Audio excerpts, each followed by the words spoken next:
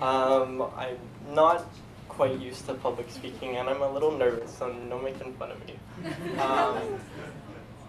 Is it gonna show up on the no? Okay. So if if you haven't had a chance to flip through the pages of Looseleaf Volume 3, I have an artwork in there. It's called "The Story of a Childhood."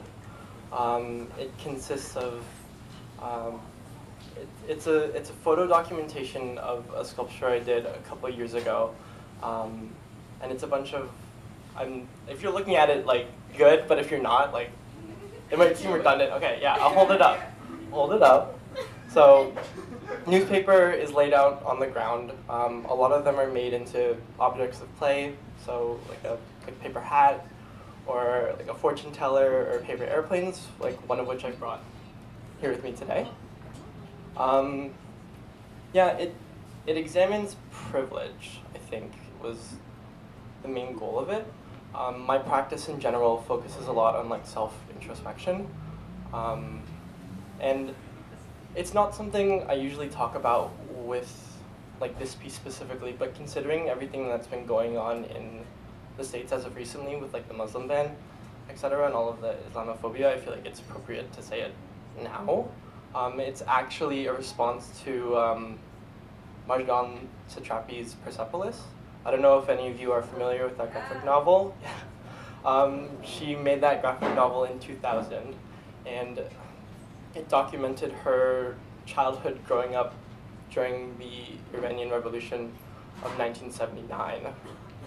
And I figured the only accurate way to respond to a powerful work like that was to think about my own childhood. So if we take Marjane Satrapi as an example, and if you read the graphic novel, we see that Satrapi witnessed a lot of horror throughout her younger years. So like relatives were being arrested, neighborhoods were being bombed around her, and people she knew were being murdered because of all the conflict that was going on during that time.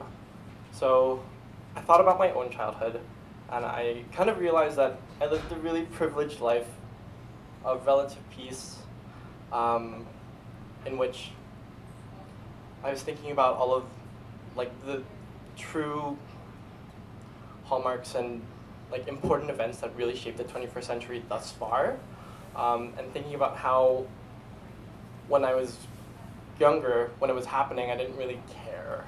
And they say that, you know, like children are like young and innocent, they're not supposed to really like have to be invested in these issues, but as you can see in countries that are still in development and in countries where there's a lot of conflict like that, it becomes a case of privilege, really.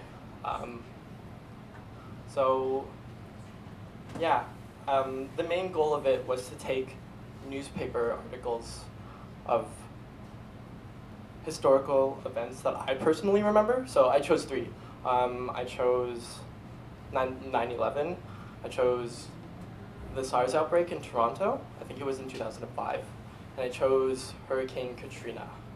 And each one of those memories and cultural events were things I definitely remember. It's like I remember where I was when I heard about 9/11. Like I was in a van with my father waiting to pick up my sister from a soccer practice, you know. I remember hearing teachers talk about how they were going to donate to the Hurricane Katrina Relief Fund. And I remember my mother telling me not to touch any pole around me just because like the SARS outbreak in Toronto was like big. But I didn't care. I mean, I was super young. It blissfully like flew over my head, so I really wanted to take these objects of news and culture and turn them into objects of play. I think that's pretty much all I have to say about the artwork. If you haven't picked up a copy yet, I do strongly encourage you to do so. It's beautiful. I was just given my free one a few minutes ago, so and from what I've seen so far, it's like really beautiful. And Project 40 Collective has been super amazing with everything that they do, not just Looseleaf. And I thank them for the opportunity to be published in this publication.